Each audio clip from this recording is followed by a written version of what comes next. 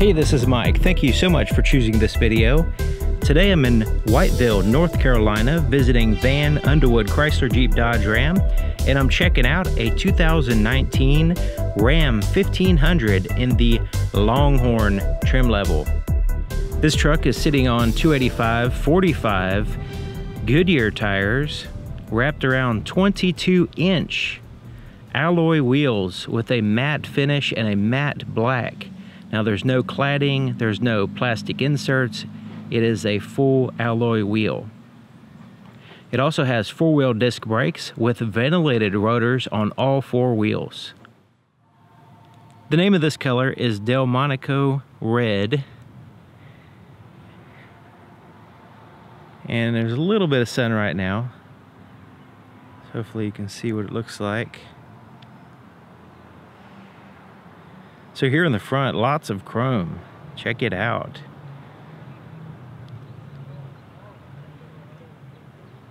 It has the large pieces there in the grille going across.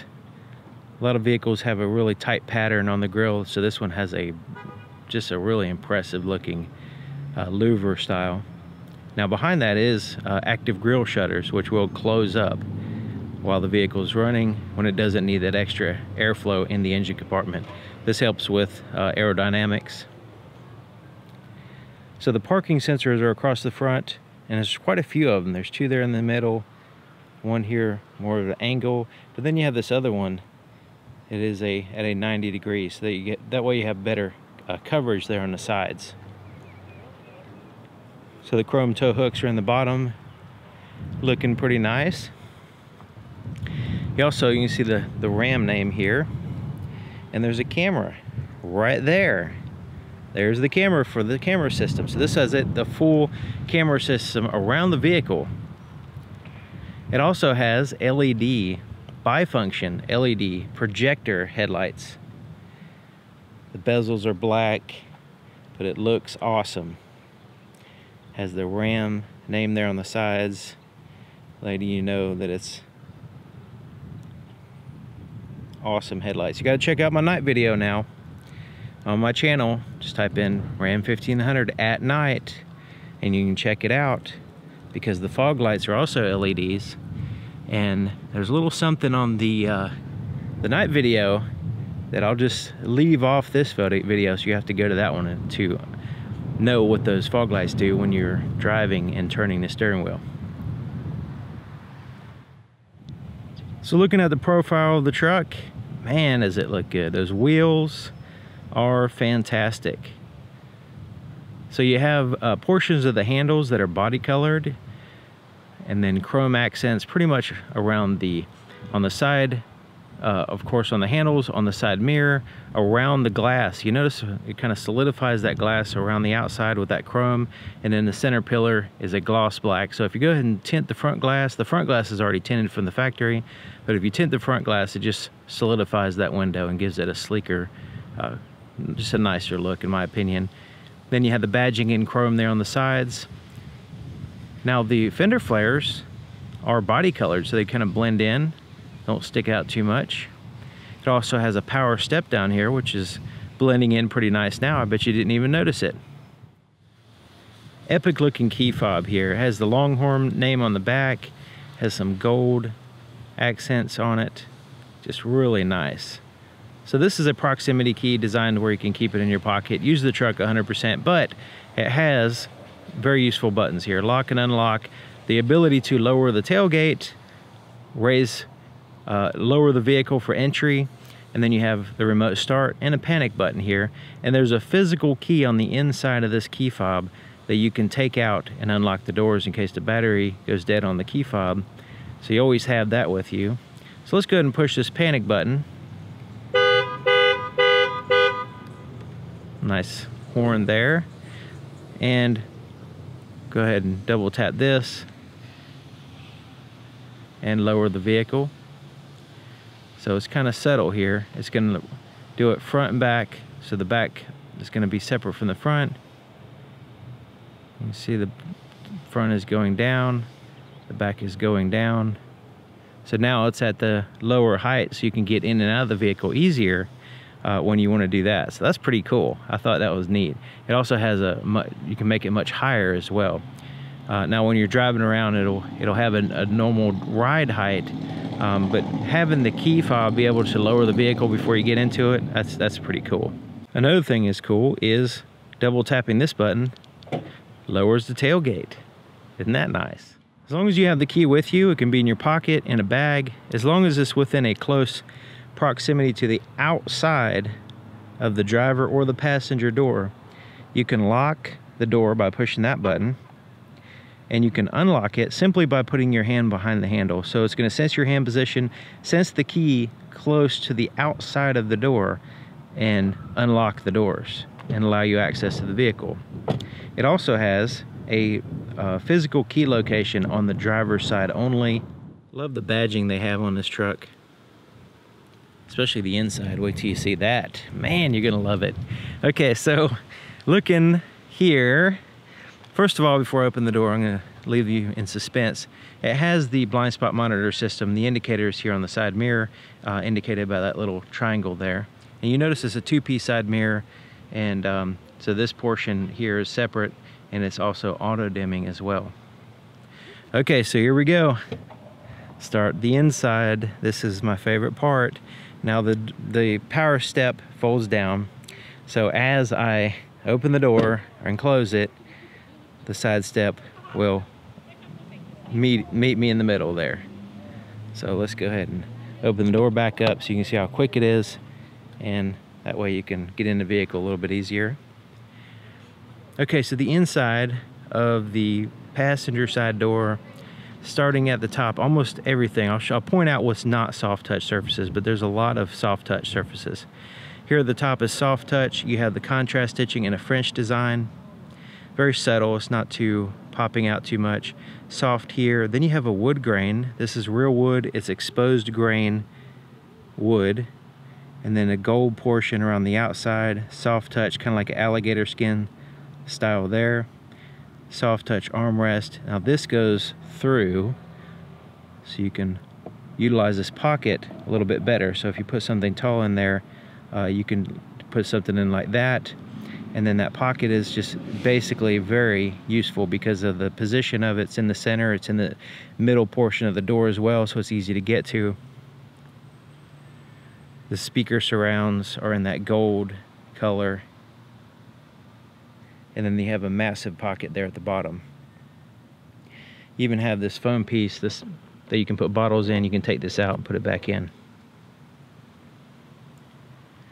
Okay, so here's your threshold. It does have a little sill plate there. Power seat here for the passenger side. Underneath the power seat on the passenger side is your jack for your spare tire. So this goes up, down, tilt, forward and back, and a four-way lumbar adjustment. Not a lot of trucks, or not a lot of vehicles in general on the passenger side have that many features.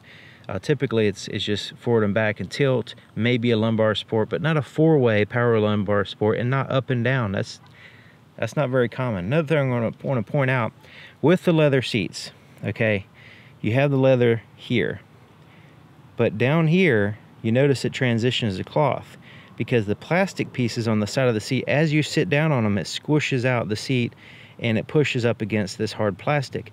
Now, if you were to have the leather, it would eventually damage the leather, but since the cloth is more supple, it doesn't dig into the leather, it just slides across the cloth, so this helps keep that portion of the seat last a little bit longer. So I thought that was genius. So heated and ventilated leather seats. They have a traditional leather texturing there. Then it has that alligator or some kind of skin there on the side.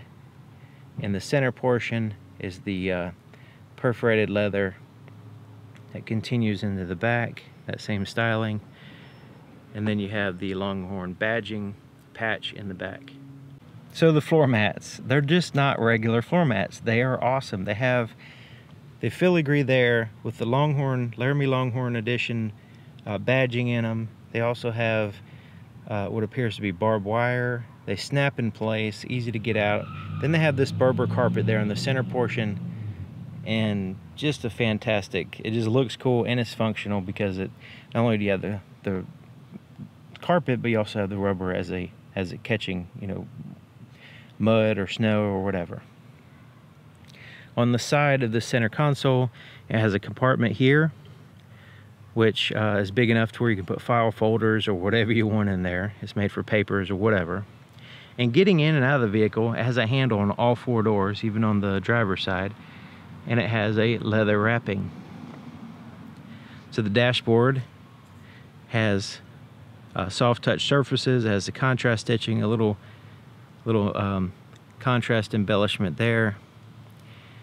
The wood, and it has like a Laramie Longhorn kind of burn into the wood, it looks like.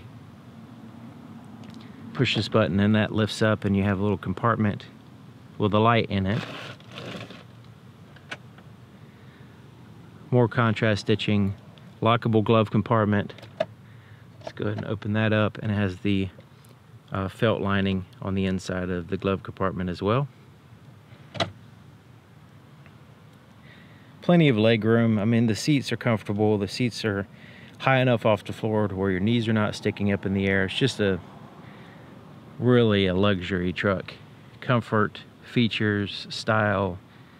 It's hard to imagine a better truck than this. It really is. It's amazing to me.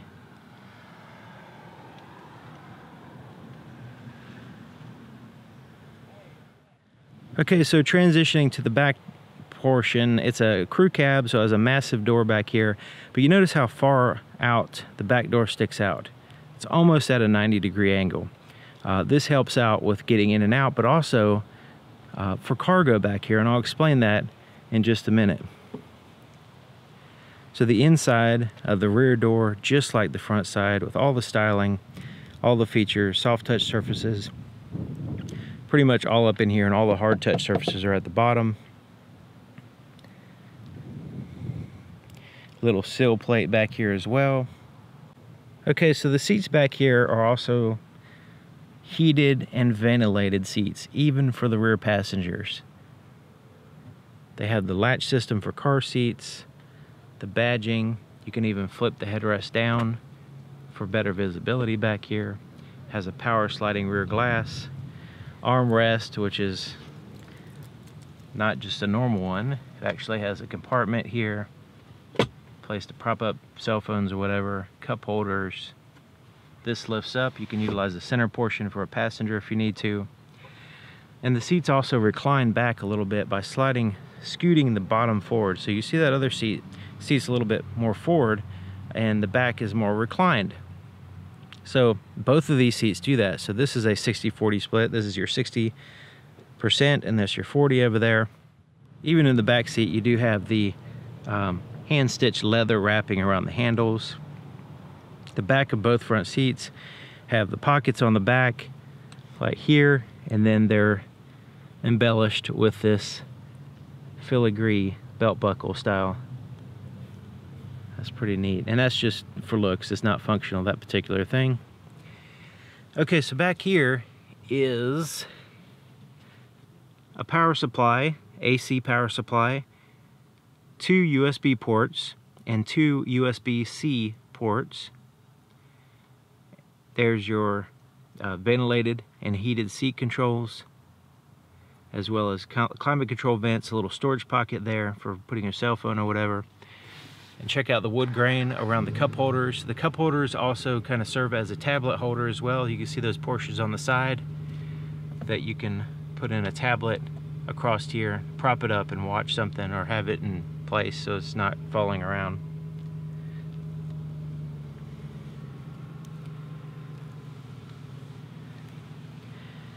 Has a massive sunroof too. We'll show that a little bit later on. And these hooks are on the side. So you can see on both sides you have hooks. You also have ambient lighting there. Now in the previous models, I also see speakers back here, but in previous models, they had the hooks in the very back, which if you hang clothes on it, it's going to cover up your visibility in the glass. So this, you know, moving them to the side, I think is a really good idea. Okay, so these seats lift up. So when you lift it up, you have some storage space underneath the seat. You also have a little hook here for hanging a bag or whatever. But also, you have this cargo space. So it's a completely flat floor, no hump in the center. So if you need to flip a seat up and you put a box back here, you can do that. That's why you would need the door to swing out wide, so you can access this cargo space better. Now you can flip up both seats and have a wide open spot back here. Underneath the floor mat on both sides is a storage compartment. So it has these tie downs, and it has this storage compartment. You notice it has a grip here for stepping on, but you lift it up and it's a large storage compartment, and it has a liner that is removable, and you can dump it, put it back in there. But this, you can have stuff in the vehicle that's out of the way and even hidden in a way as well, because it's underneath the floor. Okay, so looking around here at the back of the truck, it has a little shark fin antenna here at the very top. That's a flat black. Just below that is your third brake light with bed lights as well.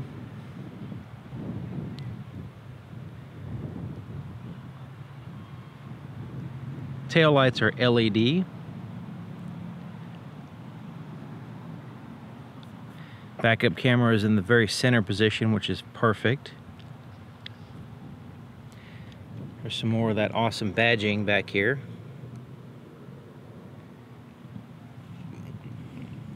The bumper has a really good grip for stepping on, like if you need to get in the cab or anything.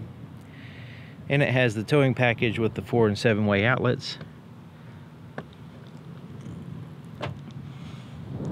Parking sensors across the back. You can see them kind of hidden in this black section under here.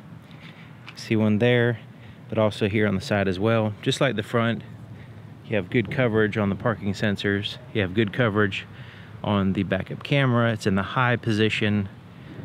It's in the middle. They do a really good job, Ram does, with positioning things like that. Okay, so we can lower the tailgate with a button inside the vehicle with the key, or we can push a button under here. So it's basically a button. You just let it drop because it has a soft landing. This one has the spray-in bed liner. It has cleats there on the side. It's a tie-down system there where you can move those cleats anywhere you want to tie down things. It also has the more robust built-in tie-downs there on the sides, there on the front and the back. You also have LED bed lights in the back, in addition to the ones on the back of the cab up there. And it appears that those are standard bulbs, not LEDs up there. But you can check out my night video. I go over all the lighting, interior and exterior lighting of this vehicle. Or not one similar to this, not this exact one. Fuel door is here on the driver's side. And it's a capless design. It has a rubber seal on the outside of the door. Just give you another view here in the back seat. We can go ahead and push this seat back so it's not reclining anymore, like so. We could lift it up and you can see the storage compartment under here. And you also have a storage compartment under the floor, just like the other side. You can also flip that back up, or you can lower it with a button. As long as you have the key inside the vehicle, it could be in your pocket, in a bag, or sitting in a cup holder. Start it up, put your foot on the brake, hold it, and push this button.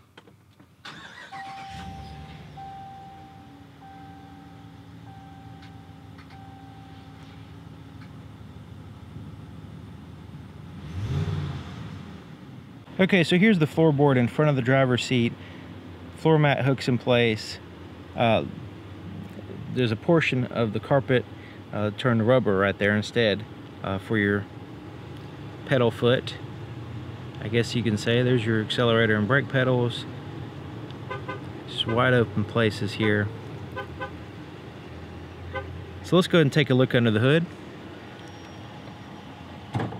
To open the hood, very easy. Right there in the center, you see that little dimple there. Just reach in, and there's a lever. You move it to the left, lift up, just a little bit of energy here, and it goes the rest of the way by itself. So the under portion of the hood is insulated. It also has a seal all the way across the front and the back. This helps with airflow and noise. So you have an insulated battery, insulated firewall with some heat shielding at the lower portion of it.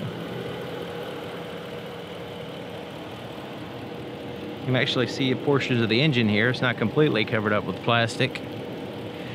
But this is a 5.7 liter V8 with the addition of the e-torque. Now the e-torque is, so it adds torque to the engine, but not on top of what the engine's capable of, only in the valley. So the engine has a RPM range which is most efficient. That's where you're going to get your most torque. It doesn't, the e-torque doesn't add to that. It only adds to the torque in the lower ranges. So when your engine is not as efficient as it could be because it's not in the right RPM range, then the e-torque is able to supplement a little bit there as far as the torque. Now this is paired to a 8-speed automatic transmission.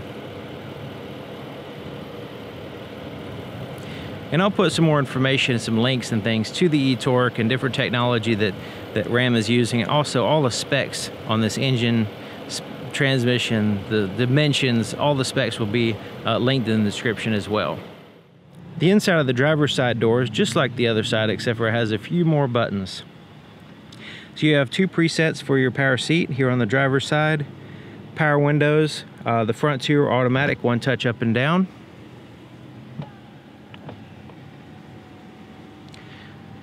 The windows are also here in the front are laminated. Let me get it stopped right there so you can see.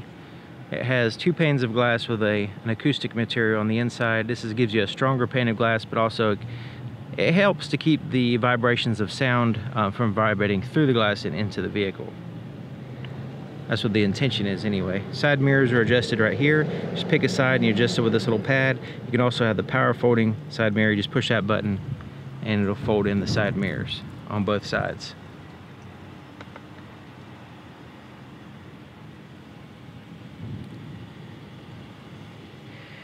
So the driver's side seat is just like the passenger. Usually the driver one-ups the passenger with an extra feature or something, but this one, the passenger already has all the features. So this one has all the features as the other side. Both heated and ventilated seats, and they're comfortable, look fantastic. To the left of the steering column, you have a adjustable pedal button right here, so you can adjust the accelerator and brake pedal in and out. Electronic parking brake. This will lock the rear wheels. Headlight controls are here, so you can turn on, it has automatic headlights, parking light and off. This is for your cargo light in the back of the bed, and this is for your fog lights. Dimmer switch for your interior gauges and your ambient lighting. And you have a tilt and a telescoping steering column that you lock in place here. Real easy to find that lever. It's on the left side, easy to use, easy to find. That's really good. Now, having a tilt and telescoping steering column and adjustable pedals, you should be able to, no matter how tall or short you are, you should be able to get comfortable in this truck, especially with all the articulation of the seat and the lumbar and all that stuff.